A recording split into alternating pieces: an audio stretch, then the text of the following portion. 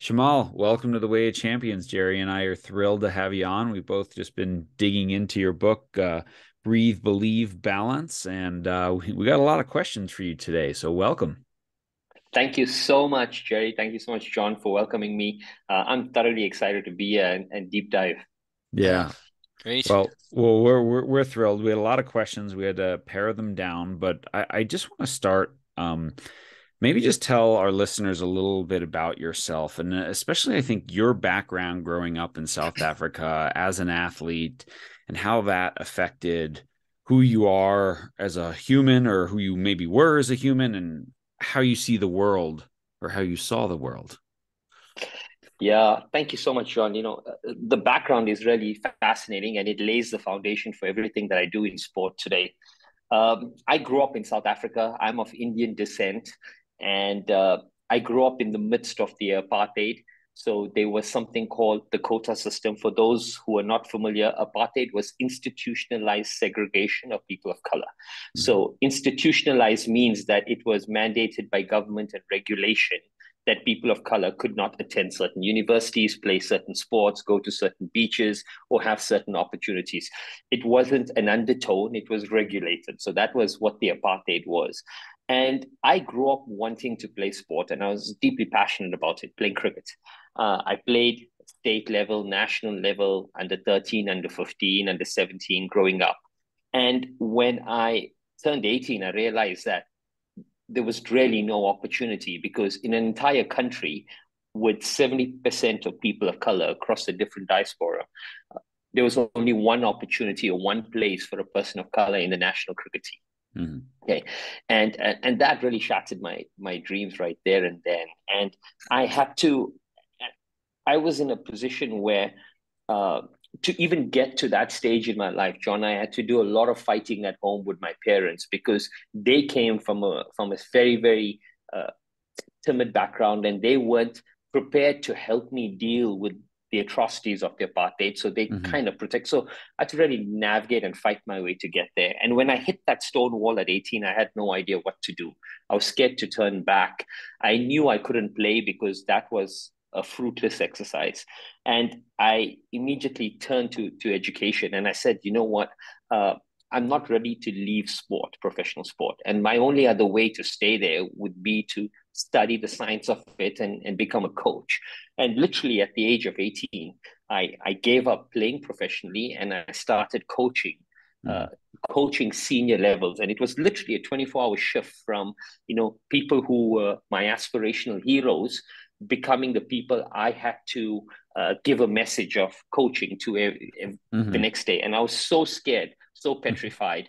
It was a hard lesson because everything that you do to win the confidence of someone as a teammate was completely thrown out. And now I had to work to win the confidence as a coach from the same people Mhm. who, and now it was quite difficult because in the apartheid, when I was a player, they could have easily pushed me aside. But now I'm a coach and I'm one of three people who they have to Mhm. listen to, Mhm. So it came with its own bundle. And I tried my best for a very long time. And it got the better of me after some time. And at this stage, I'd played probably worked and coached for about 5 or 6 years at the highest level. I'd even been to the Cricket World Cup with India as a technical analyst. Mhm. And I came back and it was still difficult to deal with, and we'll get into that. So I took a sabbatical from professional sport and I became a monk. I Mhm. moved into a temple. I moved into a temple. I was really and truly running away from having to deal with that pain and stress and pressure. I needed to find myself. I didn't know how to show up every day. Mhm. And uh, and what was supposed to just be a day or two turned out to be about 4 years. And after 4 years, when I wanted to start working and come back again, I felt uh, a lot more confident, a lot more reassured. And I'd also navigated completely from understanding the body as the center of performance to the mind as the center of performance and Mhm. the self as the center of performance. So those 4 years were pivotal because, as I explained in the book, it helped me discover myself, which is what I coach most athletes to do. Mhm. And it also put front and center the power of the mind and self belief in navigating your own journey towards success. So that was where it was. Started off in South Africa in the apartheid, navigated from there, And ever since there, I've traveled the world working across multiple codes of sport. Mm, it's great. And your story is an amazing one, and I think what attracted both what Jerry and I to having you on the podcast as well is this. I mean, Jerry, would you say this melding of let's just call it Western education, right? So you have a degree in sport physiology or sports science, and then you Correct. have a master's in sports psychology, and then you spent 3 years as a monk. And so Yeah. you bring in all the ancient Correct. tradition and the wisdom and that's very much like Jerry. So, Jerry, I don't know if you want to expand upon that, but that was kind of what you've done for many decades. Yeah, I really appreciate Shamal, your integration of all these different disciplines and cultures because we deal a lot with culture in sports, and sometimes it's so unidimensional. It's just the United States culture. And here Yeah. I pick up your book and I start learning from you what maybe I've been doing for many years, as John has said, which all of a sudden someone's saying there is a spirituality of sport Yeah. and there is a physiology, which we knew, but it goes deeper than that, doesn't it? And that spiritual component, those years as a monk have not left you. You're still a monk. Yeah. Once a monk, always a monk, right? And so it really radiated throughout the entire book for me. And as you know, if you're familiar with the stuff I've been doing for years, I bring in a lot of Eastern philosophy, the Tao and Yes. Buddha, and Native American too. And it just seems to make your work so much richer. You agree with that? Oh, I absolutely. I keep telling people when we coach, and you guys will all know this, is we cannot guarantee success. All we do is we try to help the athlete show up in the best way, and we're moving from where they are to better. We trying to coach. I always say I'm coaching the human behind the athlete, the human behind the Mm, CEO. That's Mm-hmm. what we're trying to do. And the spiritual aspect is really and truly the foundation of everything I do.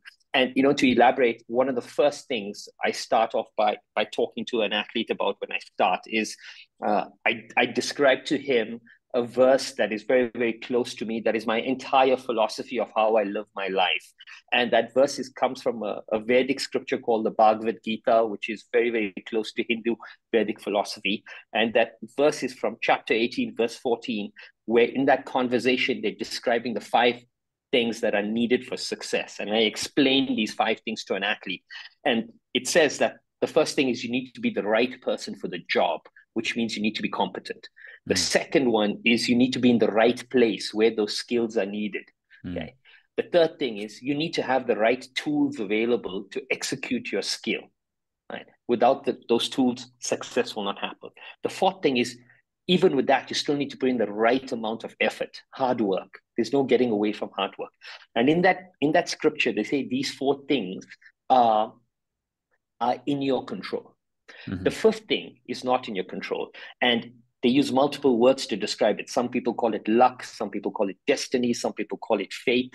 But what that fifth represents is the invisible energy, John, Jerry, things mhm, that you didn't do that happened to bring it all together, mhm, that things that were beyond your control.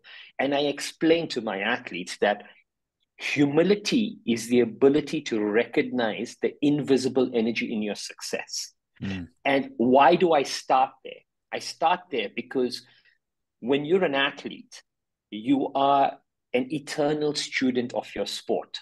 mm, And humility is the foundation upon which learning happens. mm. So without humility, there cannot be any learning. So this is the first place I put the pin in the ground with any relationship with any sport. That's where I generally like to start. So let me just add something and nod yes and no. Gratitude has to be part of that Oh, yes, humility, to be grateful for all you've been given, correct? of And one course, without it. and one of the things that I've run up against, and perhaps you have too, and John, I think maybe you do when as you're speaking this way, is people hear the word spirituality and they start thinking religion. And for me personally, it's not about religion. It's about humility. It's about gratefulness. It's about courage. It's about Right. perseverance, selflessness. So, what you're really telling us is that this is about certain spiritual qualities, which Yeah. really come from inside, from our, I call it coming from our heart, and opening up the heart and allowing ourselves to become one with whatever we're involved in. But you're smiling, so I'm going to let you take over from there. No, Jerry, I'm laughing because you describe it. But when someone asks me what is spirituality, I tell them spirituality is the journey from head to heart. Mm, Yeah, Head is the metrics according to what the world is telling you you should measure yourself by. The heart is you feeling what you should measure yourself by. And spirituality is the journey that takes you between that. And I tell people it's a foot apart, but it's probably the longest journey you'll ever embark in on your life. yeah, It's a yeah, journey of yeah, endless learning. It's a yeah, journey of sacrifice. Yeah, yeah, yeah. That crazy 18 inches from your head to your heart, right? Yeah. exactly. John? I just as I hear this, I think what's so important that I want to really highlight is right for any athlete or any coach, right? Our listeners here are mostly coaches who are on at some level of this journey. We always talk about these things you control. So you control, developing the tools and being in the right place and surrounding yourself with the right people. And then, like I feel like a lot of people just sit around waiting for the energy of the universe to hand them something, and then they're completely unprepared for it. Right. And the journey is really preparing, um, so that when that energy hits, you're ready and all the tools are in place, right? Whether it's your chance, to get into the lineup on a team because someone gets injured, you got to be ready in that moment. Not, oh, just give me 2 weeks and I'll be able to fill in, and so Exactly. I think this is just such a important subject for people to listen to, that you are on this journey of preparation for that moment and you don't know when it's coming, but you have to be humble enough to receive it and grateful enough to understand what you've been given and prepared enough to take advantage of it. Every single thing you said is spot on. And why does an athlete practice endlessly every single day? I say this almost every day of my life to someone in the corporate world who's waiting for an opportunity and then wants a month to prepare for it. I said, the greatest travesty on earth is to get an opportunity that you're not prepared for. Yeah. You know, that is the greatest travesty. So athletes are working every day because an opportunity in our world of athletics is one hundredth of a second or 1 second, or it's just one ball, one blink of an eye, and it's gone. And we train, we dedicate our life towards mastery because there is just no greater travesty than getting that opportunity that you're not prepared for. And and that's the one beautiful thing. And I tell people, sport for me is very much like any spiritual practice. The longer you stick to it, you start to see the world through the lens of that practice. Mm-hmm. And this is what makes athletes and coaches so remarkable as people to listen to and people to learn from. Because the entire cycle of life, the entire cycle of a decade and a century, it filters through the exact same lens, Mm-hmm. which not too many other fields in the world have that privilege, Mm-hmm. because they're being navigated by so many other variables. Mm-hmm. So it's a really beautiful privilege that we have. Mm-hmm. So that leads us to the idea and the concept of coaches out there listening to us, that they're teaching a sport, but they're teaching life. And the more aware we become as leaders, as coaches, according to what you're saying, then we better be ready to help athletes understand that they're they're not just learning a sport, but they're learning a tool that will help them learn about themselves and life. And as Joseph Campbell, the great scholar, once said in his hero's journey, he said, everything I know about myself right now came through sport. And he was able in his genius to be able to see the connection between, Oh, I just screwed that up. Well, what did I learn? I learned that, failure and setback are my teacher. And this is, in the Tao Te Ching, they say, you lose yet in this way win. And so now we're all coming together, and I'm so thrilled to know you're out there in another part of the world helping athletes to know how to know themselves. And then the sport is a reflection of that. Absolutely, absolutely. The sport will always be a reflection of the learnings in you. And we play such a pivotal, to all the coaches listening, we play such a pivotal role because we now going to touch a lifespan of 90 years because of all of the longevity practices and sciences that are coming in. But an athlete's lifespan from birth will go up to about 30, 35 years if you're lucky. Mm-hmm. So the first third of them, we lay the foundation in the first third for the quality of their life and how they experience everything in the next two thirds. Mm-hmm. So when we say sport is really and truly the blueprint for how you live your life, it can be that if you can bring a level of mindfulness to every single thing. One of the beautiful things about I tell an athlete is never ever start a session if the purpose of the session is not clearly defined. Never start it, because from clarity of purpose comes clarity of execution. Now, just that simple sentence, if every person brought that into their life and started every single activity that they did, including a conversation with someone with clarity of purpose, can you imagine what a beautiful life they would live? Yeah. Just that simple sentence. Yeah. Yeah, I'm writing like crazy here. Yeah. I was taking notes too.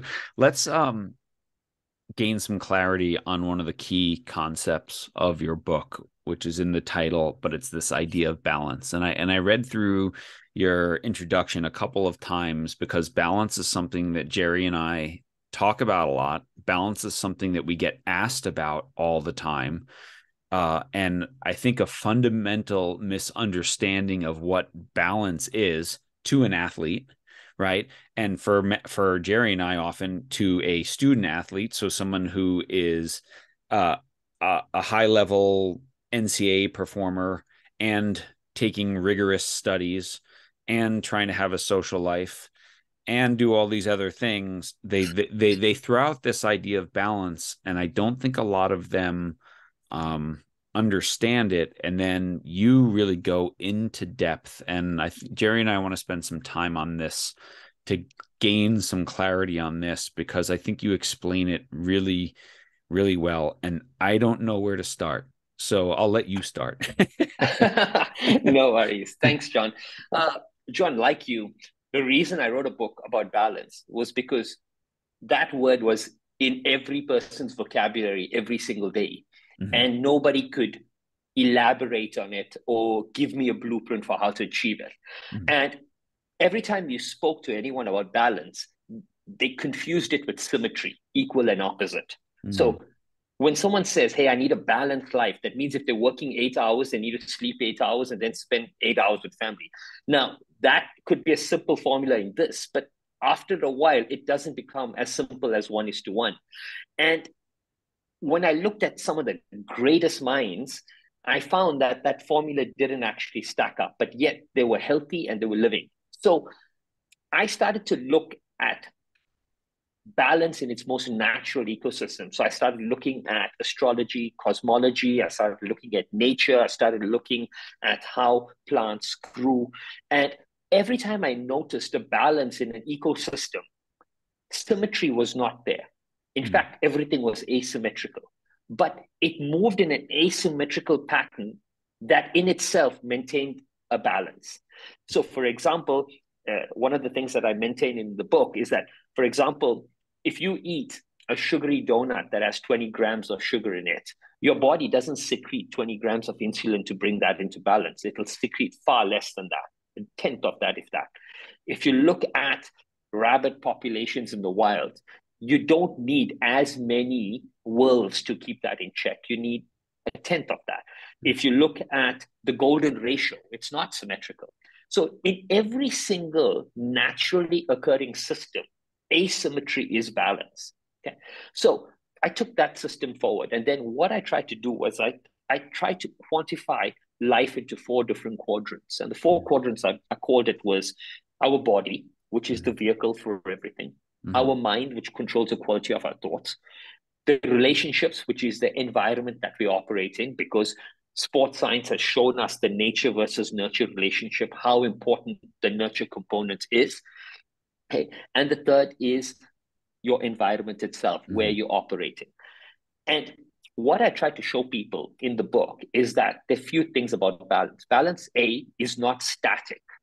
It's not a place, it's not a destination that you will get to. Right. The second thing is it's not symmetrical.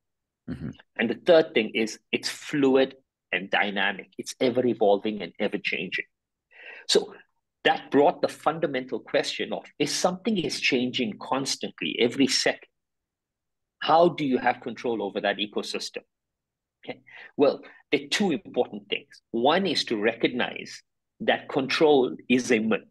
You cannot have control over it. The second is to identify that everything that's in balance has to be balancing on a central point. Okay, central point. And the integrity of that central point will determine how stable that is. So, for example, the example I give is, if I tell someone, if you take a big block and you try to balance it on a single nail, you may get it right. If I give you a cube that's solid or a brick, you'll have more success. But if I give you something that's completely unstable, like a tiny water balloon, it becomes incredibly difficult. Now, what you're trying to balance is still the same. The only thing that's changed is the central point, the fulcrum. And what I'm trying to teach people, that in the quest for balance, right, what we should be looking at is the integrity of the central point, and the central point is you. How well do you know yourself? Because if you know yourself well enough, you will be able to navigate anything that throws you off balance, and you will be able to reestablish equilibrium. So the whole book goes into explaining a person, as Jerry has been saying, how important it is to know yourself, how important is our role in teaching them the life lessons that reflect their choices. That is fundamentally what will put an athlete in the best position to not just navigate external variables on the field, but also off the field. And this is where, you can see where some athletes get it wrong, because sport is a finite game. It has a fixed time frame. It has a set amount of rules. Everything is predefined. So you can control variables in a predefined system very easily. But life is not a finite game. Life is an infinite game where the rules are changing and not everyone's playing by the same set of rules. This is why athletes who are so successful on field struggle to navigate when people are playing by a different set of rules, because they've not been taught the lessons of understanding themselves and understanding how their core values should be used to navigate the variables around them. It's a Wow. wonderful. Go ahead. Go Yeah, ahead, yeah. Jerry. I was just thinking, as you're speaking, it becomes a rather personal thing, doesn't it? It's like individual, where so many athletes that I've worked with, and John, I'm sure you agree with this, we'll get a room of 35 athletes. They're all trying to define balance the same way, which is, okay, so I play 3 hours of sport. I have 3 hours of social life. I have 3 hours of studying. Now I'm all in balance. Whereas, someone else comes along and says, you know what, I don't need to study for 3 hours. So am I out of balance? Right. So it's the listeners out there who are trying to achieve what you're talking about really need to know themselves and understand what it's going to take for them to perform and to be the full human capacity person that they wish to be, the best version of themselves. Oh, you're absolutely right, Jerry. I keep telling people, and this holds true for this conversation as well. If anything that I'm saying resonates with you, then I have not taught you that. That knowledge is inside you. All we've done is we've activated it. right? Mhm. Because when you are in a group, all we can do is activate innate learning that's already in you. But true learning, the true discovery of new knowledge can only happen by oneself. So only when you are fundamentally comfortable by yourself in solitude, right, will you truly discover who you are and how you can move forward. Yeah, but Mhm. I'm a coach and I'm supposed to know everything.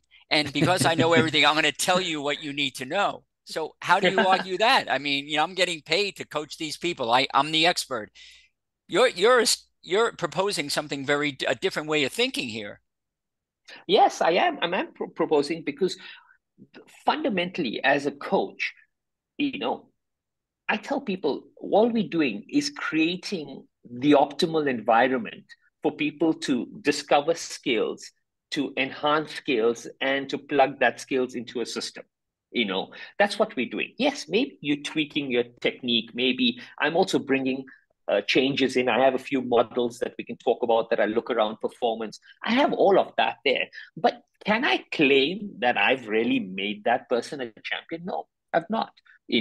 There's a lot of systems in place that I have, through my years of experience and wisdom, have understood that if I navigate and create these together, I'm creating probably the best environment for like-minded, like-hearted people to flourish. Mhm. That's the way I look at coaching. I don't Beautiful. walk into any system saying I made that person. I've not made anyone. you Mhm. know Mhm. So Yeah. the environment has to feel safe, if I read you correctly, where if I fail, I'm not a failure. I just failed and I'm going to learn from that. So it's a safe environment where I feel free to really discover my innate best qualities and you reinforce them, making some suggestions on the side. Does that sound pretty accurate? That sounds absolutely correct. And safety is the important word.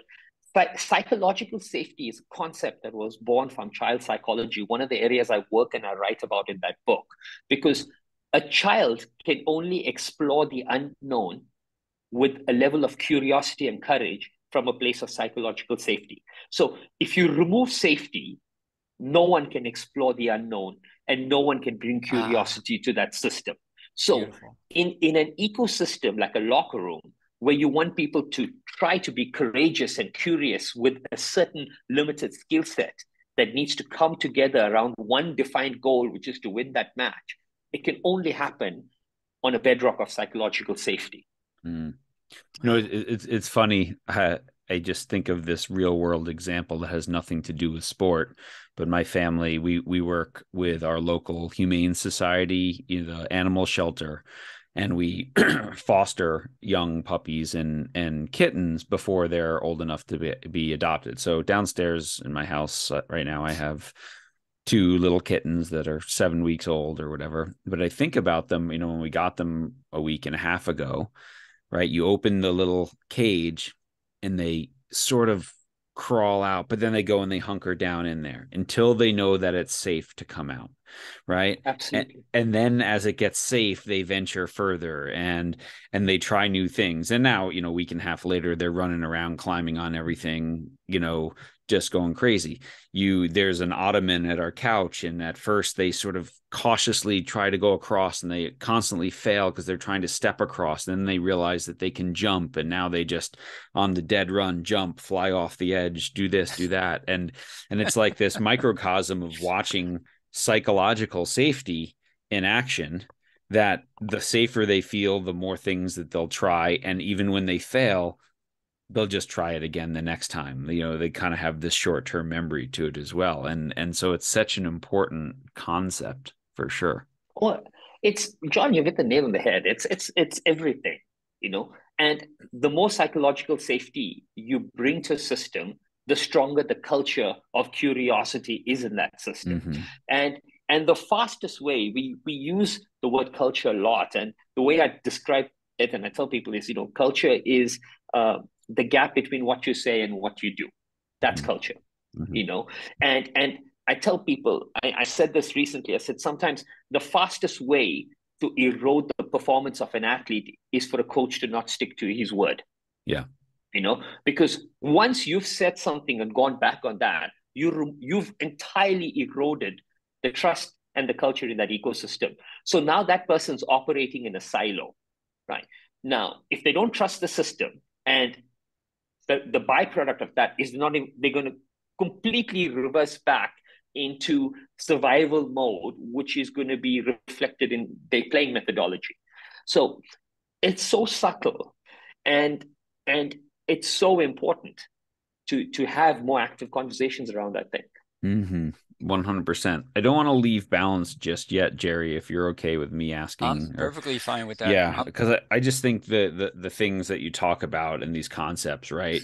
Asymmetry versus symmetry. And I think you use an example in the book of, if you're 22 years old and just out of university and you're not married and you don't have children, you may work 15 hours a day. That's not being out of balance at that time in your life, right? If you've got 4 children and a relationship and you're 18 hours at the office every day, something might not be something's not balanced there in terms of developing or raising children or something like that. This idea, I am just going through these things. I love this idea of that hard fulcrum, right? The more solid that is, which means the more self-awareness you have, the easier it is to put something on it, right? And when you're not self-aware, when it's soft, when you don't have core values and things that guide you and drive you, then you can't balance anything on it. And Jerry, this makes me think of, Steve Kerr when he became the Warriors coach saying, well, what is the solid fulcrum that I want to build this team on, right? And it was joy and accountability, competitiveness and compassion and mindfulness, right? Like he came up with these things that said, this is what this environment is going to be like. That's the solid foundation. And now we can bring in different personalities and different people and experience different things, but the foundation is solid. And I think so many coaches and so many athletes never really build that foundation. And that's sort of one of the core elements at the beginning of your book, for sure, right, Shamal? Absolutely. Let's take this little one step further and explain why it's so pertinent right now. Maybe 3 or 4 decades ago, when a person was a professional athlete, firstly, the volume of competition was significantly less. So the volume has doubled, over the last 2 decades.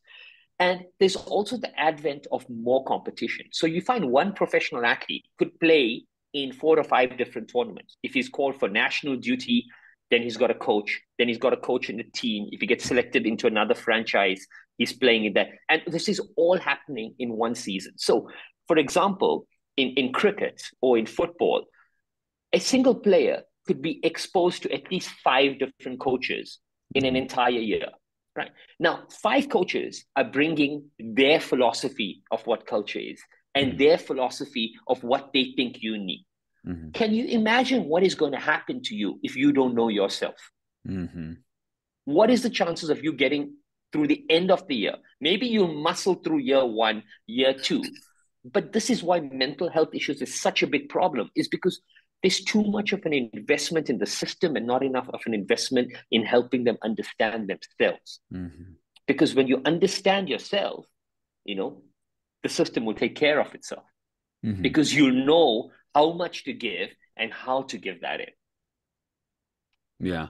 And I think the whole idea of that is, if you don't have that solid self, that solid idea, and you're constantly then trying to fit into someone else's idea of you, and none of that's a criticism of any of those 3 to 5 coaches. Every one of those coaches can be exceptional. Every one of those environments can be exceptional. And I think what that breeds is fear. And that's like another concept here that so many athletes struggle with, is fear. But if I don't know who I am, then I'm always afraid that I'm letting down the person who's my coach in this moment, who I'm supposed to be helping. So maybe talk about fear for a moment within this idea. John, I love this. So in the book, I explain one beautiful thing, and I think this is fundamentally important for everyone to know, is that the brain is a creature of habit. This is why there's so many books on habits, and this is why we press on routine so much, because once there's a routine and a habit in place, the brain by default knows how to operate in that.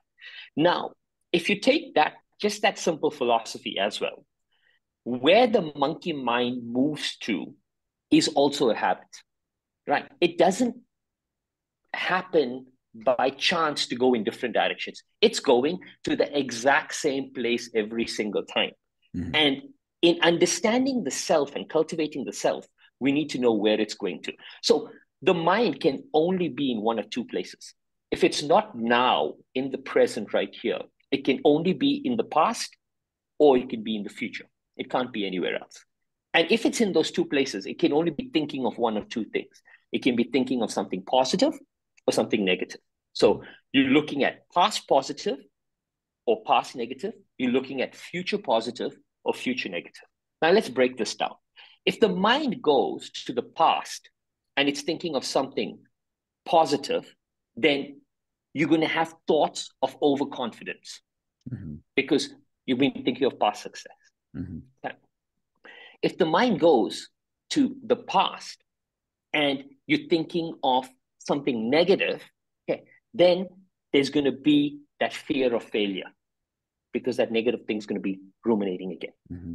If the mind goes to the future and you're thinking of something positive, then you're going to start to premeditate your actions, mm-hmm. and you're going to dull yourself to changing variables. Mm-hmm. If the mind is going to the future and you're thinking of something negative, then you're going to have a paralysis of action. You won't even move. Mm-hmm. Okay. Now, the mind will go to the same place every single time for each person. Mm-hmm. And the intervention of bringing it back depends on where it goes for each person. So in getting to know who you are and how to control yourself, the first thing you need to know is where is the mind going to? Mm-hmm. Because that's where you'll know how to pull it back from. Mm-hmm. Okay. Mm-hmm. Now, when we talked of fear as an emotion, fear as an emotion is locked in to anything in the future. Mm-hmm. Right. You're projecting forward, yeah, and you're scared of that outcome. And then that's where that fear is linked to something that could happen or could not happen. Stoicism talks a lot about that. Mm-hmm. Now, with these four places that the mind goes to, our only job is to bring it back to the here and now. Mm-hmm. Okay. And in psychology, what we have to do is we need to intercept a thought. We need to reframe that thought. Mm-hmm. That's all we need to train. And if you can intercept and reframe, and if you can do this and integrate this into routines in your practice and your play, you'll always bring your mind back to the here and now. And that is your best place for you to perform. So to anyone who wants to understand how to cultivate the self, the awareness of self starts with the awareness of the pattern that the mind jumps to. Because if it's going to a past failure, it does not matter how many wins you've had. Okay. The brain will find one mistake and amplify it at a ratio of 2:1 on anything positive, mm-hmm. no matter how many positives they are. Okay. If you are a person, and we see this with athletes whose mind moves to overconfidence, they've had a string of failures, right? But they still fundamentally believe, I'm great, I'm great, I'm great, I'm great. And as a result, they're not willing to change anything. And then after a while, they get cut from the team. So, when the mind moves to a certain place, it's independent of the reality of the situation, mm-hmm. which is why self-awareness is so important. Mm. John, this is what you and I have attempted to really help our athletes with, but our coaches as well. And I'm aware that we have 70 to 80,000 thoughts a day. And on the average, and I don't know who calculated this, but from what I understand is we have a ratio of 16:1, negative to positive. So at the end of the day, if we're not doing something, and I'm going toward the realm of implementation here, but if you have 80,000 thoughts a day and 16:1 are negative, at the end of the day, you'd have to agree with me, you're not going to have a good day. if you just pay attention to that. But let's say you change that around, and let's say you're optimistic and you believe in yourself, and you have awareness, and you're patient and you're courageous and you have integrity and gratitude and courage and selflessness, and you'd have to agree that that might be a good day for you. So the people out there that are listening, I want to go from the theory, which is absolutely spot on what you're trying to nail here, from theory to practicality. And maybe you can jump in here and just tell us. I mean, what I do is, myself is I have this stack of cards here, and here they are. And these are affirmations. First one, I'm so humbled and grateful for all the opportunities coming my way at this moment, and do what I can to continue making a difference in the lives of others. I read that every morning. That puts me on the right path. That's implementation. And I love your work in this area. However, I'm just afraid that some of these coaches, they're not going to, it sounds good, but what do we do about it?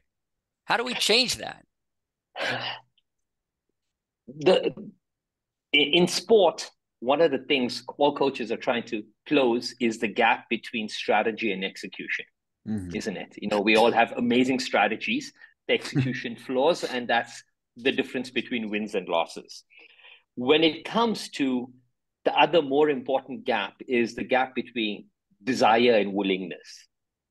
Everyone on the planet has a desire for something, and only a small percentage of people have the willingness to take action every single day.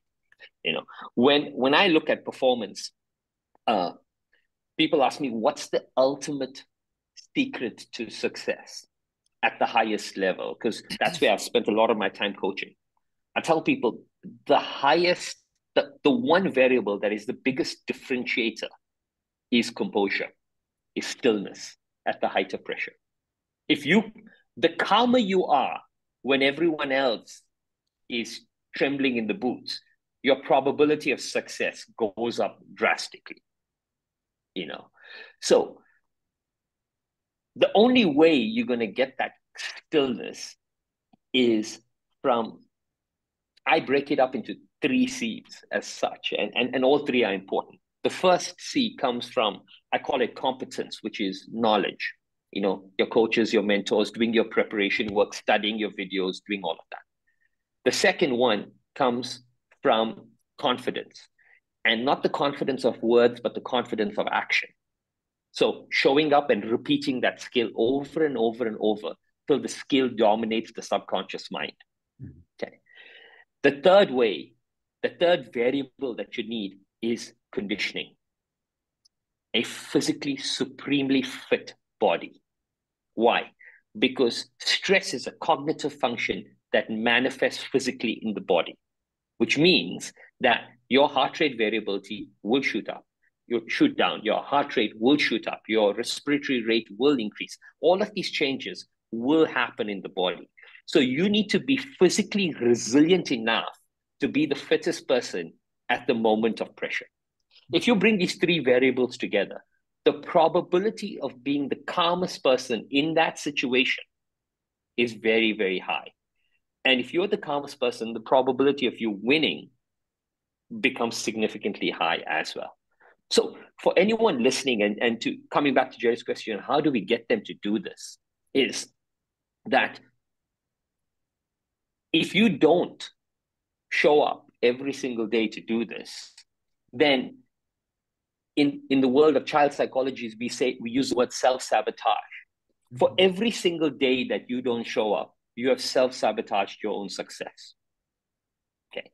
And the fastest way to circumnavigate self-sabotage is to inject yourself in an environment where every person in that ecosystem treats those 3 C's like the Holy Grail.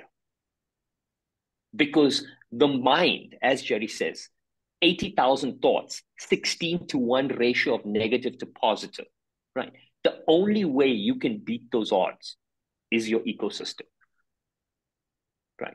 And if you spend enough time in the right ecosystem, then you'll be good enough to maintain a level of discipline with those three things in any ecosystem. This is a lesson that comes from, there's a book in Vedic philosophy, it's called Patanjali's Yoga Sutras, where they speak of the 5 states of mind.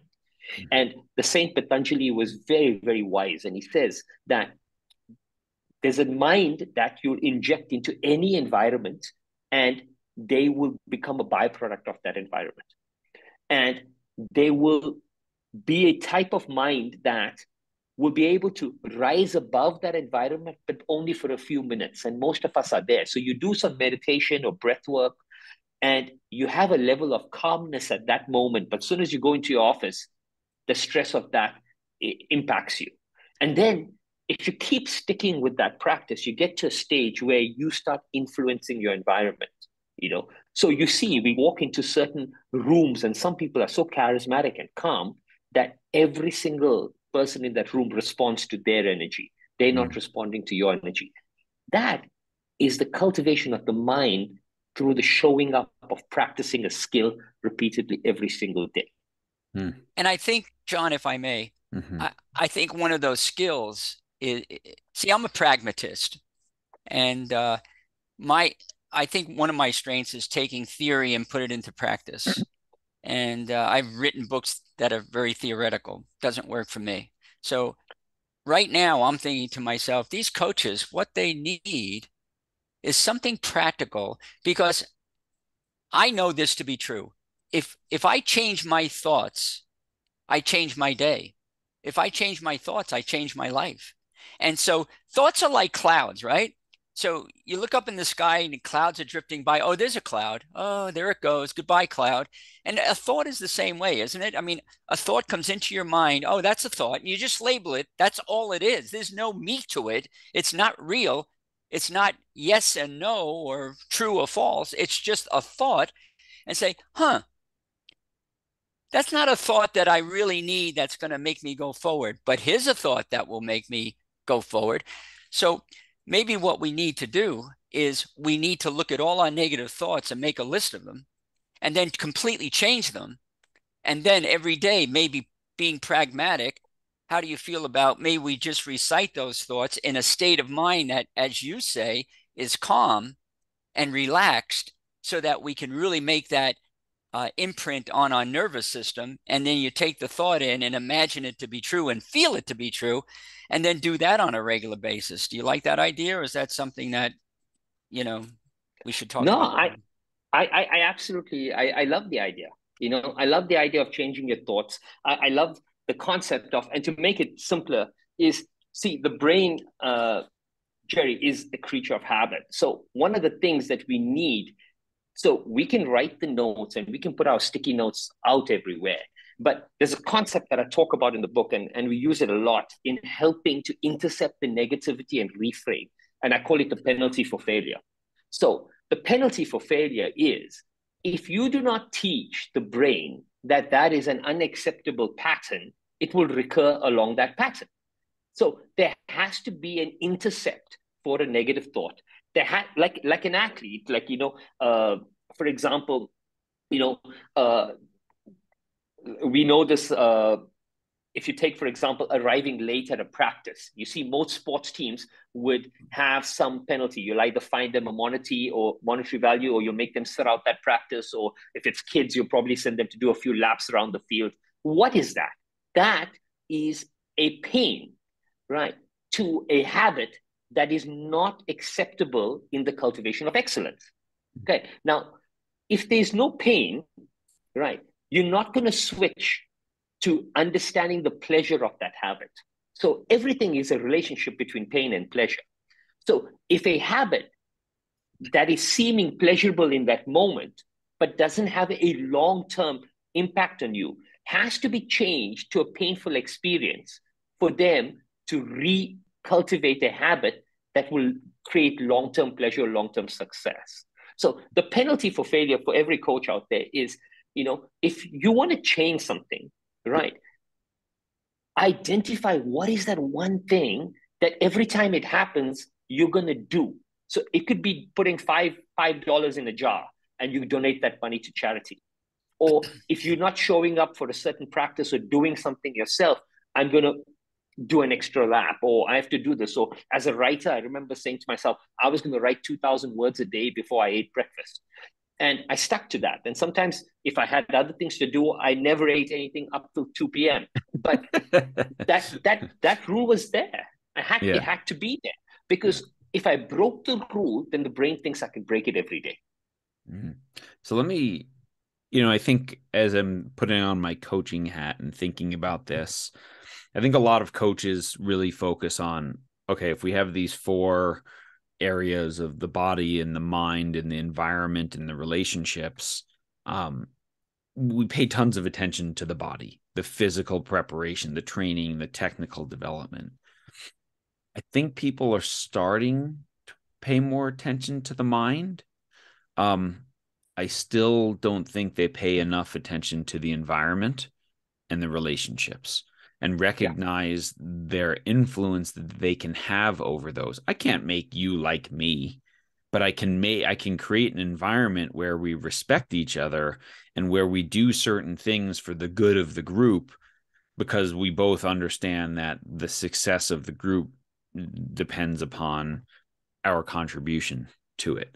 And I'm thinking Jerry and I had a guest a couple weeks ago, Sherry Cole, who is a very famous basketball coach, and she just wrote a book. And sort of her analogy that she started every season was the redwood tree, right? And the redwoods, hundreds of feet high and massive diameter trees, and 2,000-year-olds only grow their roots down 6 to 12 feet, but they grow them out 100 feet and they intertwine with all the other redwoods, and together they hold themselves up in an earthquake, in the wind, in any storm, and survive for thousands of years. And I think that's such a wonderful analogy for a team and for a coach, that you need to cultivate redwoods, right? You need to focus on that environment and that intertwining of your people and those relationships within.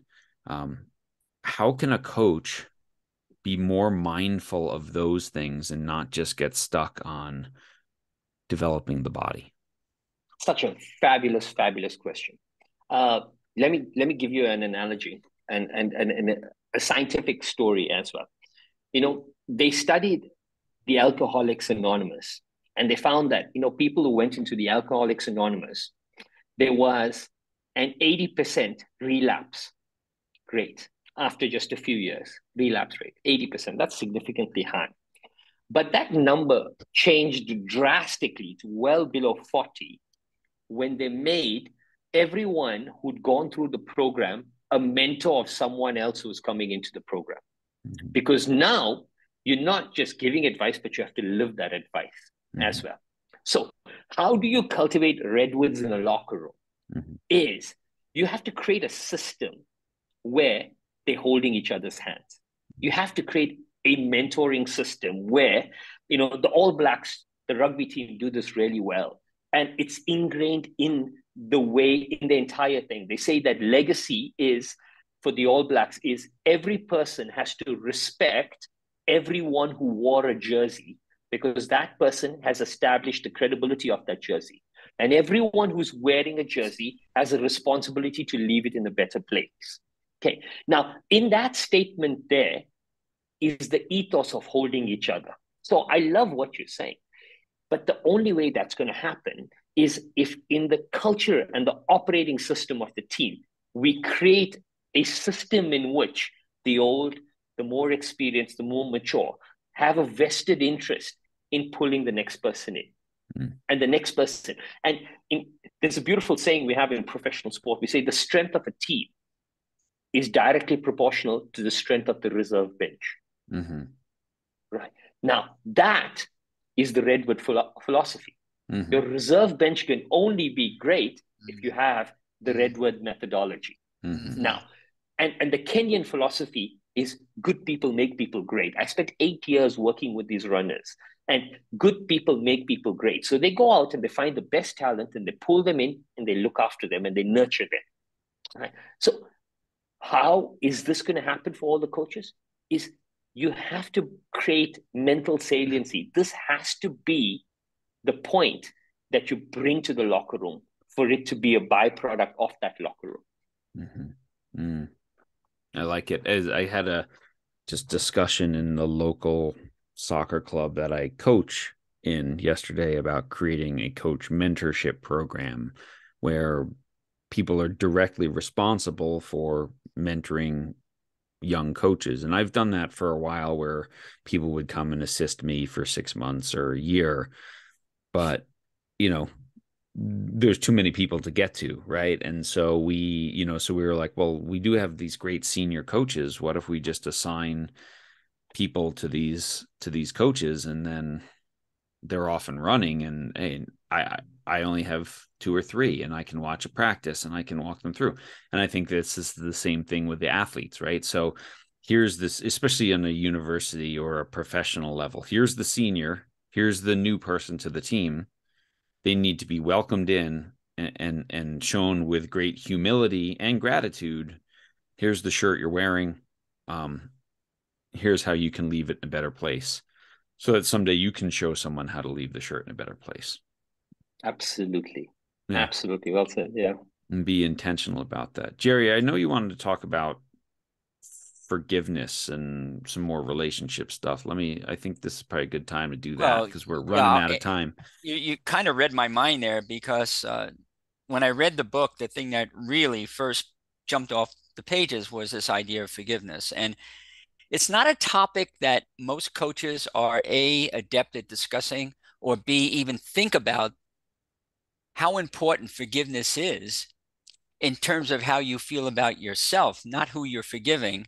And then if you're feeling that good about yourself, you kind of feel like, you know what, now I can be who I am. And that gets back to your idea of self-examination, doesn't it? So I'm just wondering if, let's talk more about that, if you will. Yeah, absolutely, Jerry. I think for all the coaches listening out there, forgiveness can be a term that seems very esoteric, and it belongs more in the spiritual realm than actually on the sports field or in the coaching realm. But the reason I brought this in purposely is because one's inability to forgive or ability to forgive is directly linked to having a champion mindset or a victim mindset. You see, when you get stuck and you feel that someone's done something to you and you cannot forgive them or move them, that means that you're still holding them responsible for the trajectory of your life. And that means that you're rendering yourself powerless. Now, if you are rendering yourself powerless with that victim mindset, the probability of you moving forward is directly proportional to who gives you an opportunity, and that's the worst place to be. So the reason I brought forgiveness in is because I want it to be a tool of empowerment, because I want my athlete to realize that in forgiving, you rise past anything that anyone does to you and you take control of your life. You realize that the trajectory of my life is directly proportional to what I put in and not what someone does to me. And I wrap that around the term of forgiveness. Yeah, beautifully said. And may I say this, after 45 years of working with, I don't know, over 350 teams, there hasn't been one team where forgiveness wouldn't have been appropriate. So coaches out there are listening and saying, well, my team doesn't need forgiveness. Oh, yes, they do. There's always some athlete on the team who's doing something that's annoying somebody else or does something unfair to somebody else. Or there's a coach that maybe does something unfair to a team or vice versa. And, it's amazing how important this is because forgiveness is something you can control. And It's and the other thing is the forgiving of somebody else. It's not about the other person. It's about freeing yourself up, isn't it? Freeing yourself up to be the best you could possibly be. So I think if people understand that from you, they're going to create better selves and they're going to create better environments and safer environments and all of that if forgiveness is part of it. But go ahead. You wanted to jump in there. no, Jerry. I was going to say, it's amazing. We started this conversation off with humility. We're coming to the back end of it, and we're talking about forgiveness, and we're bringing in the spiritual concepts. But fundamentally, that's what it is, isn't it? It's and what I see which is very, very sad, is are people, the inability to forgive, or they don't want to forgive, is happening because they're hiding behind the power associated to certain titles. I'm the coach, I'm the assistant coach, I'm the senior player, and they use the limitation of a title from holding back their personal growth and development, the development of them as a person. So we started this conversation beautifully saying we coach the human behind the athlete, the human behind the CEO. And I think that needs to be salient in every single coaching conversation, every single day, in every single locker room.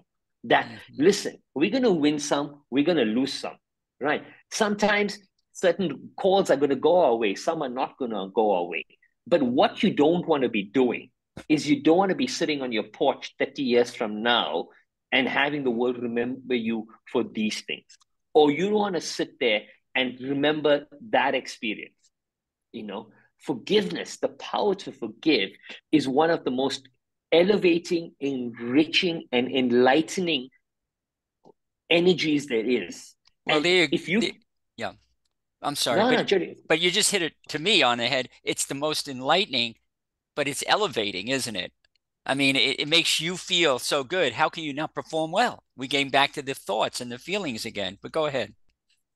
No, Jerry, I was going to say, when you practice this every single day, you guys have also worked with 350 teams is absolutely remarkable. And, I was going to say that when you talk of real greatness, real greatness, I've worked with some people who are exceptional. Their records speak volumes, and you cannot question that they're the best. But there's a tier just above them as well, who have equally amazing records and talents. But, there's a difference in greatness. There's a type of person who's great that walks in the room and they want to remind you that they're great, right? And there's a type of greatness that walks in the room and is so self-assured and self-confident of what they've done that they know that the 10 seconds you spend with them could be life-changing for you. And they invest the 10 seconds in making sure that that experience is enriching. Those are two different types of greatness. Yeah. And the difference between these two is in the confidence you have in yourself. Yeah. And John, that gets back to the coaches, some of the coaches we've interviewed, like a Steve Kerr, or Cindy, or all the great coaches seem to have what Shayamal is saying. Well, David Cook, the sports psychologist and author, he's got a new book out called Greatness, and he defines it as selfless exceptionalism. And I really like that concept and just how you described it there. This recognition that this time, this moment, be it 10 seconds, be it 30 seconds, if I can selflessly give in that moment and make this person I'm talking to the most important person in the room, that can be life-changing for that person. And I think that's the quality. When I think of the best coaches that I've ever met, worked with, been mentored by, talked to, it would be selfless exceptionalism, that they're exceptional at what they do and they do it for completely selfless reasons. And they really have the ability to make you feel like the most important person in the room. And if you possess those qualities, you're going to influence a lot of people in your world. Yeah. Yeah. Well said, John. Absolutely. Well, wow. taking a lot of your time here, I want to tell people the new book is Breathe, Believe, Balance, a guide to self-discovery and healing. The quote on the cover from one of your reviewers is, "I wish I had read this 20 years ago," which is always a good thing. Tell people where they can get this book and how they can connect with you and follow your work. Thank you so much, firstly, for having me. The book's available on Amazon mostly, and you can follow me on Instagram. I'm at Shayamal, Shayamal, or on Twitter at Shayamal V, Shayamalv. And I'm very sort of responsive in there, or you can just drop an email through any one of those platforms, and I will write back. If you want, the email is connect with Shayamal at gmail.com. And that those are the easiest ways to sort of get in touch.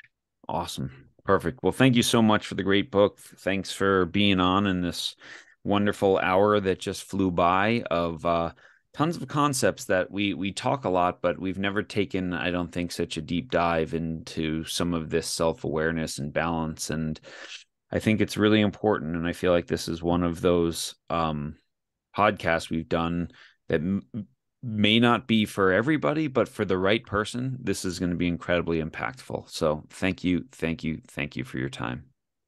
Thank you so much, John. Thank you, Jerry. It was an absolute pleasure to be here. Namaste. Namaste, Hare Krishna. Jerry, that was quite the discussion here today, wasn't it, with Shamal? That's it. This concepts of balance and self-awareness and forgiveness, things that we touch on a lot, but I think that Yeah. was a really important deep dive. What do you think? I think that's a massive understatement. Hmm. I've had a lot of resistance. I started out 45 years ago, John, with this concept of sport and spirituality, and I got, people were like, "Yeah, right. Good luck with that," right? Like Hmm. sarcastically. But what happened was over 45 years, people have become educated, and I don't have to wave any flag about spirituality, but when we're talking about courage and the things that he talked about, uh, you know, I feel that the time has come, and what we're doing in our podcast is we're catching that wave, and we're jumping on board with this, and Hmm. we're making the world know, hey, we're aware that this is important, and we Hmm. endorse it and support it, and we'll continue to do that. Hmm. Come my big sort of takeaways. I like one of the quotes I wrote down: from clarity of purpose comes clarity of execution. And I Mm-hmm. think that's a great, he was talking about it within the context of what are we doing in practice today. And I also think it's a phenomenal concept within the context of why are you part of this program, right? What are we Really? doing here, right? Like I think about these talks that I give to parents of kids who are trying to decide whether they're going to sign their child up for an organization or a team or whatever. Well, what's the clarity of our purpose here? I should define that. And it's not to make your kid a better soccer player, right? Mm. It's to Mm-hmm. develop the human being, the human Mm. behind the athlete, as Shamal said, right? And we Yeah. just use soccer as the vehicle, or basketball as the vehicle, or Yeah. lacrosse as the vehicle. Yeah. But the purpose is so much greater than that. It's your child's character, it's their community service, it's how they treat each other. Yeah. Um, that's It's what's gonna really, really matter. it's the what I like to say is the microcosmic classroom for all of life. Mhm, And all the greats, the great coaches, the great athletes, they would admit that right up front, right mhm, straight out. I mean, there's no doubt that everything I am today in my life, and John, you might agree with this for yourself, is the result of me having competed at a high level, is the result of me understanding myself in relation, not just to sport, but to life. And sport became that wonderful vehicle. One of the things that one of the takeaways I had, very simple statement, but boy, it's really magnanimous, is control is a myth. mhm, Those were his words. And for all of us on this podcast, think about it. How many coaches get into trouble because they think and believe that they can control the athlete? You cannot mhm, control the athlete. You cannot control the outcome. You cannot control results. So why do we set it up so that we get devastated when we lose instead of learning from it? And so control is a myth. And in fact, the more we let go of, the irony of it is, what I've discovered is the more I let go of my need to control, the more control I have. mhm, People are mhm, more comfortable with more space without me trying to micromanage. And I think a lot of coaching out there, a lot of coaches think they're good coaches because they micromanage and they've got everything, dialed in and everything's perfect. And but then all of a sudden something happens and they don't know what happened. God, I'm losing control. And mhm, and that idea of loss of control for a coach is very instrumental in the decisions they make with their team, because of the fear of losing control. So they won't include the athletes, let's say, in a decision-making process, or in like, let's see how this practice goes. I want some input from the team here. What do you guys want to do? Or what do you girls want to do? And they're afraid to lose control, so they won't do that. And then there's no buy-in and there's no ownership. And it's the ramifications for that one little statement, control is a myth, Mm-hmm. is vast. Mm-hmm. Amen to that. Well, we could keep going and going, but I hope everyone Yeah. enjoyed the podcast and this great conversation and took lots of notes like Jerry and myself here. Again, the book is Breathe, Believe, and Balance. And you can I, I call it the killer bees. the killer bees and you can find at you can follow Shamal's work at Shamal Shayamal on Instagram, or just add a V to that for his last name on Twitter. But yeah, that was great. Before we sign off, Jerry, super excited here about the launch of our new book, The Champion Oh, Teammate. wow. Just getting that out there to the world here when this podcast plays. It's going to be it's live now on Amazon and Barnes and Noble and everywhere you can get it. But I mean, I'm so excited for it. The initial readers loved it. We've been kind of blown away by the initial response of people who Oh wanted to boy. pre-order the book, and Yeah. it's pretty exciting. So we're super excited about the champion teammate. And if you have your team, you want to do a team read for the summer, this is a book right here that a middle school age, high school age, college team. It's the perfect book to sort of get all these things that Shamal was just talking about in alignment for next season. The relationships, the environment, Right. right? The Right. competitive environment, Right. mind and the body. And what great material to, as you mentioned, not only to read, but wow, when the team comes together in the fall, the whole thing about having conversations, you want to spend like every Monday for 20 minutes, just pick a topic and just discuss it for 20 minutes, then go out and practice and see how it's reflected in your practice. Yeah, yeah, And it's that exactly. simple. Yeah. And we have all of it. It's very pragmatic, which I love, Yeah, Yeah. amen to that. Awesome. Perfect. And everyone, final reminder, we're getting towards D-Day here, where we're going to release any extra hotel rooms in our hotel block. So if you've been on the fence about registering for the Way Champions Conference and coming to the live one, you better do so now. It's August 4th, 5th, and 6th. You can do that on my website, changingthegameproject.com, just under the main menu, and get yourself signed up.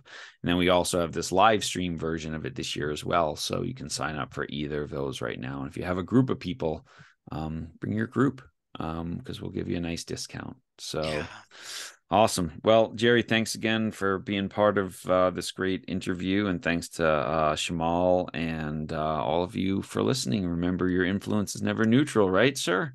Pleasure. I love it. Thank Yeah, you for having me here. Yep. your influence is never neutral. So go out there, make a positive difference this week, and we'll Yeah. see you again next week.